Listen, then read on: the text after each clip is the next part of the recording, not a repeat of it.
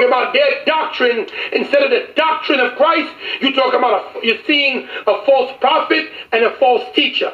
If they're trying to bring up Moses' doctrine and God said to hear ye him, you have just seen, you have detected, you can recognize, you can mark that is a false prophet and a false teacher. If they say, are you coming to the Passover? False prophet, false teacher. Did you keep the Sabbath day today?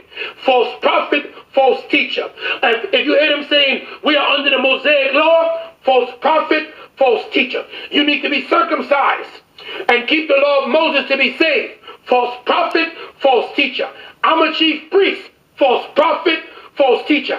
I'm a king, you have to respect me. False prophet, false teacher. Bow down to me.